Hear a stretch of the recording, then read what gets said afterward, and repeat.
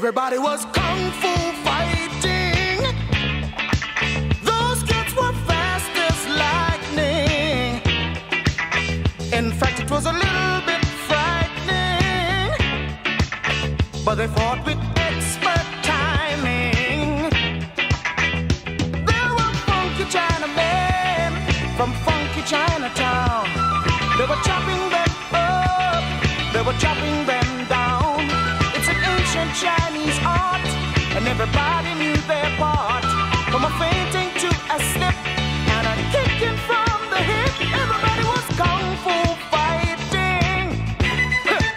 Those kids were fast as lightning. In fact, it was a little bit frightening, yeah, but they fought with expert timing.